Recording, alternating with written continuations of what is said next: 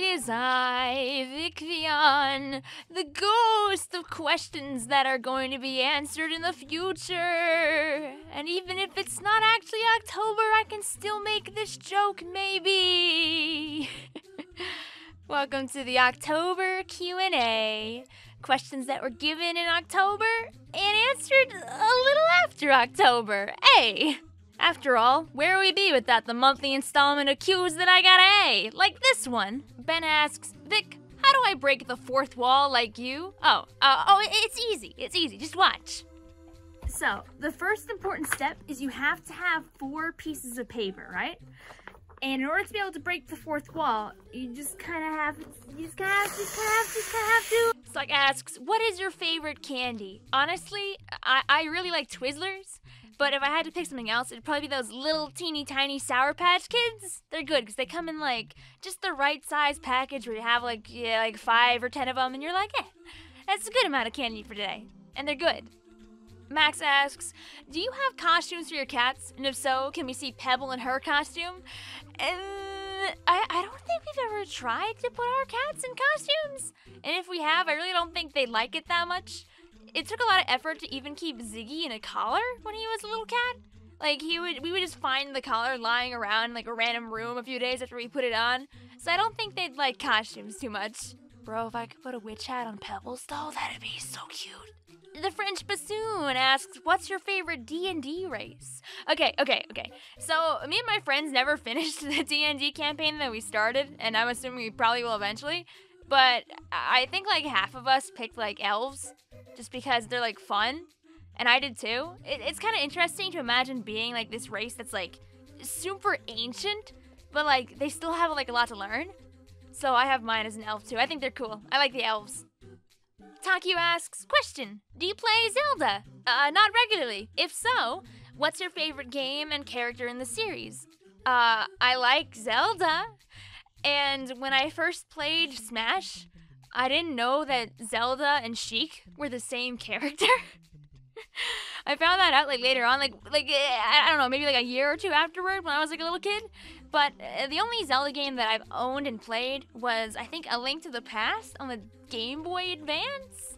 It was fun. I never beat it because I just didn't have the big enough brain to understand how to beat it. But I really would like to go back some point and actually play Breath of the Wild, because I would like to play Breath of the Wild 2 when it comes out because it looks really good. And I don't know enough about the series to play Age of Calamity, so I'm sitting here just twiddling my thumbs being like, someday I'll play Breath of the Wild. A couple of months pass. Someday I'll play Breath of the Wild. So we'll work on that eventually. Booyah Back says, Happy Spooky Month! Thank you, I say, from November. On a scale of 1 to 10, 1 being you've never even pressed the down arrow, and 10 being constantly during a match, how often would you say that you booyah back? When I'm on stream, I'll say like a 4.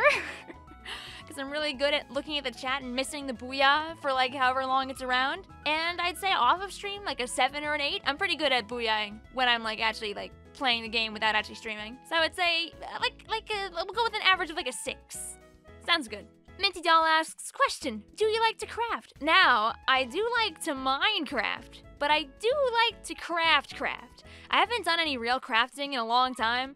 And I used to when I was young. I used to make a lot of little paper stars that I keep in that jar. I had it in one of my Splatoon videos, the one about Team Star. But before that, I actually used to love to make bracelets when I was a little kid. I even did the silly little entrepreneurial thing where I'd make the bracelets from beads that I bought at Michael's. And I would try to sell the bracelets for 50 cents or something at the playground. And it kind of worked. I made a few dollars off of that. Good job, Past Vic. And currently in my room, I have a lot of yarn because I really want to learn how to crochet. I actually wanted to learn to crochet when I was in the beginning of college, but the problem was that I didn't have time to stay at the crocheting and knitting club, so I kind of was given needles and then never used them. And then I misplaced one and I never brought the other one back. And I don't know where the other one is now. So I bought myself a crochet hook and some yarn, and maybe someday I'll be able to post a picture of a nice little scarf or something. I bought the yarn months ago, So we're working really good on that. We're doing really good on keeping to that. Boobok says, Spooktober here. What's your favorite costume you dressed up as for Halloween? I know when I was like a little kid, I had like a ladybug outfit that I really liked. I don't know where it is, or I don't even remember what it looked like, but I like remember enjoying it. So I'll say that, because just imagining a small Vic in a little ladybug costume makes me happy.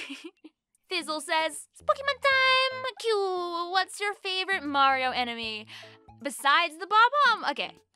So first of all, I don't consider the Bob-Ombs an enemy. They're good boys. But I do really like Venus flytraps and other kinds of carnivorous plants. So if I had to pick a second enemy, it definitely would be a piranha plant. I just think they're nice. And I really like they're in Smash now. I don't play him, but like a friend of mine plays him and I like watching her play piranha plant. I feel like he's fun to play in Smash, and I feel like they could like do more with piranha plants in the future. It'd be fun. I'm glad they're always like a recurring like common enemy in the games. It's like to see them a lot and just enjoy them existing. Anything plant is really good. Like it doesn't have to even be a piranha plant. Like any like leaf-based creature in any game is usually a big thumbs up from me. So piranha plant good. Aguacatco. Oops, that's not how you say that one. Aguacatco says, what is your favorite spooky season candy? Well, your little candy emoji there has 2 of the 3 colors in good old candy corn. I really like candy corn. I actually didn't buy any this year, which is like a sin.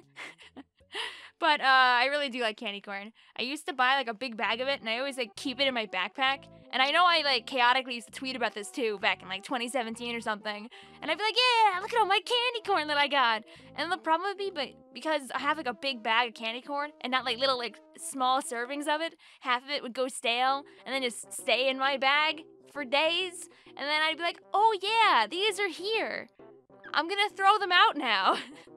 So buy your candy corn in smaller bags so you can eat all of it in all of its glorious honey-flavored, sugary goodness. Fish says, oh, these questions, they seem a little biased. They say, do you like fishes based on looks? And have you had a fish? I do like fish. I used to watch lots of little nature documentaries where they like do stuff like looking at animals and fish and things. There'd be like ones where it'd be like, hey, look at the big expanse of clownfish. Look at all these colorful fish. If I go to an aquarium, honestly, I am one of those people that could spend a whole day like actually looking at the fish in the aquarium. Especially because like you can't take photos of them because you don't want to scare fish, so I can't like just use my phone and enjoy them from my phone. And I did have fish when I was younger. The only issue is that when we went to the pet store and got fish, we were kind of young and kind of dumb, and like the pet store people just kind of like recommended a bunch of fish to us. So me and my sister and my mom, we bought some fish and we put them in a tank. But some of them obviously like weren't meant to be friends with each other. And I think you know what happens when you put various species of fish into a fish tank and leave them be. We still had a couple of fish left over after that. Sidcraft asks, please help. My Pro Controller broke. Will edit it fixed. Oh no. Seabrain says, if you could see any Nintendo crossover besides Smash, of course, what games and characters would you want to see interact? I feel like taking the idea of Pokemon and like putting them into the same universe as like a game like Monster Hunter or Xenoblade could be really fun. Just because like the ideas of both of them are at least like, you know, you have to like control monsters or like stop monsters. But it might be interesting to see like somebody be able to like have pet monsters like Pokemon and then use them in a way to fight characters like you do in like Xenoblade and Monster Hunter. I feel like that'd be cool to see. Anna asks, where were you when Green was killed in Electrical? I don't know, man. You know, I just saw Red vent right before you walked in, so how about you ask Red? I think he's looking pretty sus. Pluto asks, what decorations do you have for Halloween? Actually, something we did last year and the year before and also this year was we have actual little purple and orange lights that we put over like the garage doors at our house, and also like little like purple and orange streamers, which actually makes it like perfect for the Halloween like fest. We have a couple little pumpkins inside the house, And now that Halloween is done, I still haven't taken any of the decorations down.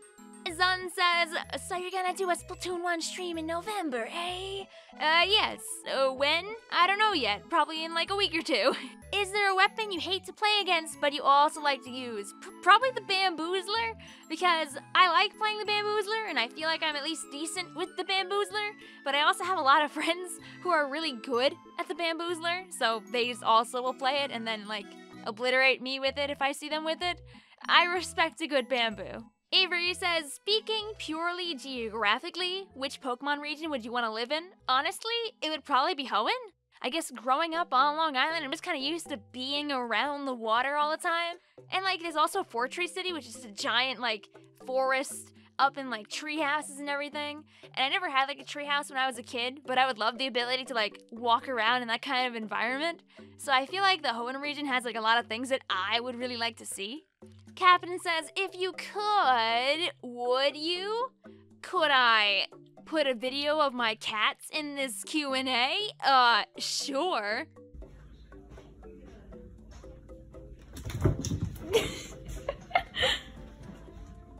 Slad asks, question, any spooky or horrifying games you want to try/play? Or are you just a scaredy cat?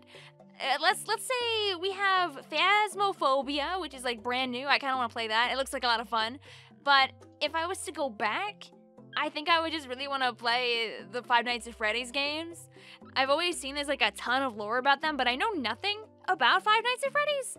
And I know it's like the kind of game where like it's not like relevant in certain ways anymore, but it is still relevant in like other ways. And I feel like I'd have fun playing the games for the first time. So I'd want to play it. I wouldn't mind getting spooked for a laugh, especially if it's like my laugh. Destiny says, what's the most infuriating thing that a teammate can do in Splatoon 2 by accident in your opinion? It's really easy for people to accidentally throw, if that makes sense. People do a lot of things where they'll hop off of ledges without looking. They'll pop a special when like the entire team is dead, even if we're like well in the lead. There are just things that people could do to be a little more patient that would let you win a lot more often if you did them. So if you feel like you're ever doing something wrong, try and slow down for a moment, and you might find yourself doing a bit better. Max asks, what is the last image that you saved? Now, I was hoping it was like a cat picture or something, but it's actually a picture I took of my setup after my stream on Sunday. I didn't have my tripod, and I didn't know where it was, and I didn't want to like waste any time like looking around for it. So when I was on stream, I took my camcorder, and I just kind of like popped it on top of a tissue box. And that's how I did the entire like green screeny stream, just with that.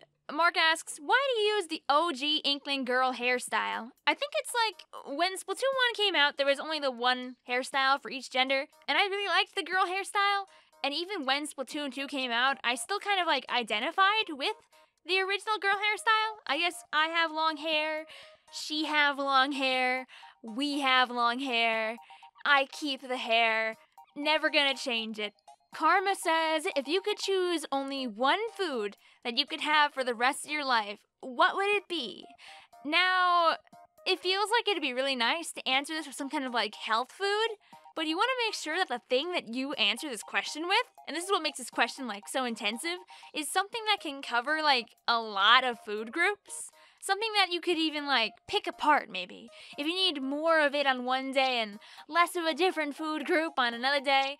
So maybe you'd want to get like some kind of like fried chicken salad. There was this fried chicken salad from Applebee's that I used to get when I was a kid. And it has like lettuce in it, it has like tomato, it's got little sesame sticks, it's got obviously like the fried chicken. You know, if you have too much fat in your food groups one day, you could just, you know, pick off the fried bits from the salad. But if I had to only choose like one like physical piece of food that I could like eat for the rest of my life, and as like assuming that it was like enough to like sustain me regularly, maybe like eggs? Warlord asks, how, if at all, different is your video personality from your normal personality? And could you tell the kitties that I love them? I can do that. Hey, Pebble. Hi. Did you know that I love you?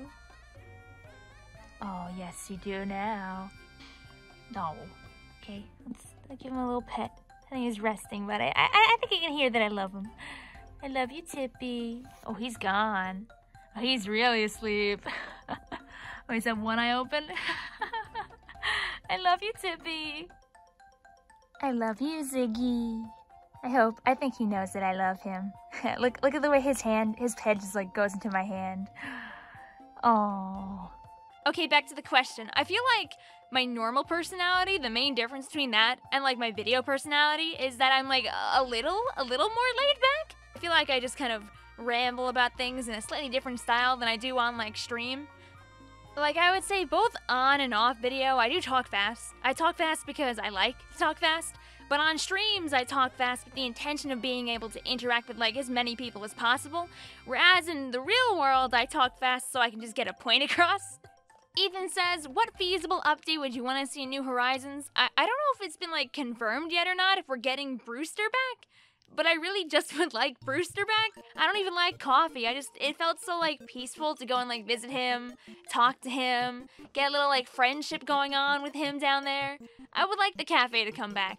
And maybe we could like decorate the cafe the way we want it. Could you imagine being able to bring all your like Animal Crossing friends down into your customized like cafe with Brewster there? How cute that would be. The Superstar Gamer asks, what is your most prized possession in your life? I don't know if I have anything that I would like implode if I didn't own anymore, but I think like one of the most important objects from my childhood was this about like 1 foot tall Torchic plushie. I kind of have always had it since like our first trip to like the Nintendo store back when I was like a little kid.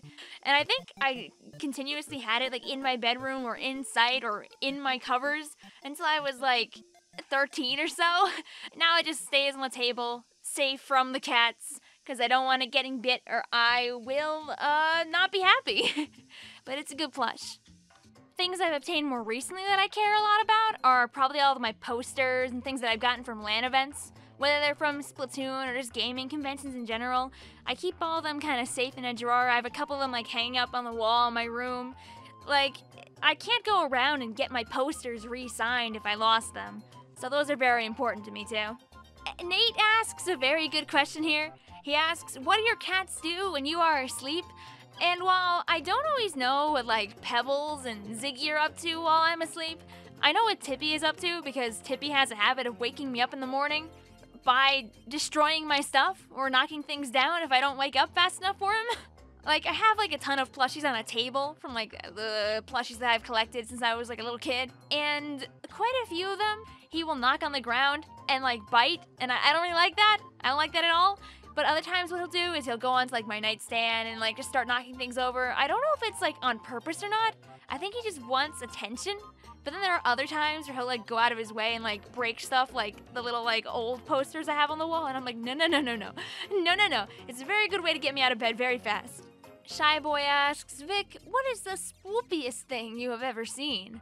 When I was in my teenage years, I used to really like the Discovery Channel, but eventually that kind of turned into the Investigation Discovery Channel, which is like the Discovery Channel but for like crimes. And when you're like 13 and you like start ingesting a lot of like media about like crimes and like people getting killed and like everything like that, you kind of end up not wanting to watch that channel anymore. Nothing wrong with the shows on there, but not for a 13-year-old. Mr. Malix asks, I'm relatively new to your channel, so how do the Q&As work? Do we put our channels... Mr. Malix asks, question, I'm new to your channel, so how do these Q&As work? Do we put our questions in the previous Q&A video to be answered in the next one? If so, is this question now in the next Q&A? And like, I wasn't gonna answer this one, but the way that YouTube just assumes I'll want to answer, they give yes and yes, both, which is again the same thing as yes and yes, and then yes, we do, which are they saying that I am equivalent to a question that is getting answered in the Q&A? That me and the question will both be now in the Q&A? Because I guess that's true. Nate says, hey Vic, I recently heard of the existence of a butterfly Pokemon named Vicvillon. Thoughts? That doesn't sound very real to me. It sounds like someone took the time to rip off my name. What is that, like Papillon for butterfly or something? No, that's a stupid name. That sounds like a Pokemon they'll put in Gen 9. Shuby asks, how did you get all your cats? All of our cats are adopted. Tippy in particular was actually a foster cat that we picked up. He was the only one left from his litter. I really don't know how our mom ended up finding information about him, but we have him now, so yay! Chuck asks, would you rather be Luigi, Mario, Toad, or Peach for the rest of your life? I feel like I'd be okay with being Peach, because it seems like even though she gets captured a lot, nothing really bad happens to her most of the time that she is captured. And sometimes she does get to do like the cool things. Like, I know that like Super Princess Peach never got a sequel. I mean, you can correct me if I'm wrong on that, but like that looks like fun too. I don't think I would mind being Peach. She's also seemingly pretty tall, which sounds like a really big W. A random user says, is it just me, or do you almost always dream in third-person perspective?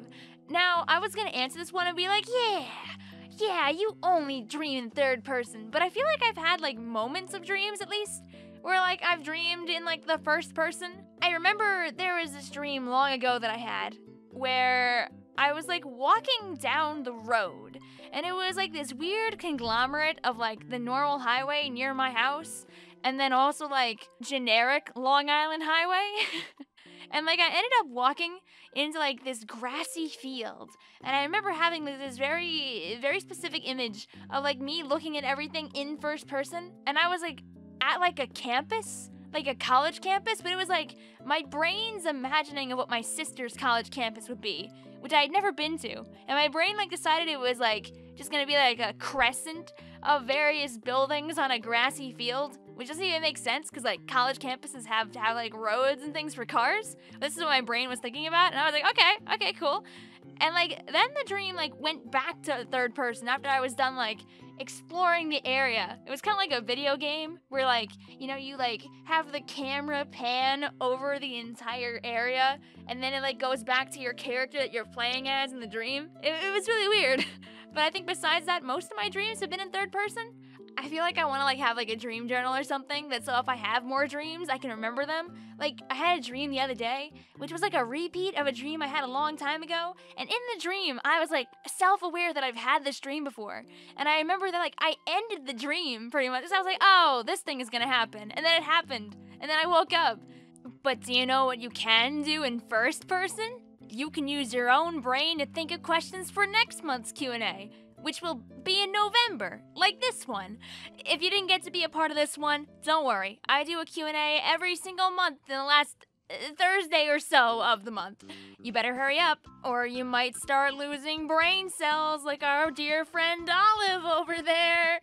Come on, go. Please get out of here. And can you take a piece of candy from the bowl when you leave? Because I still have a bunch of it left over from Halloween.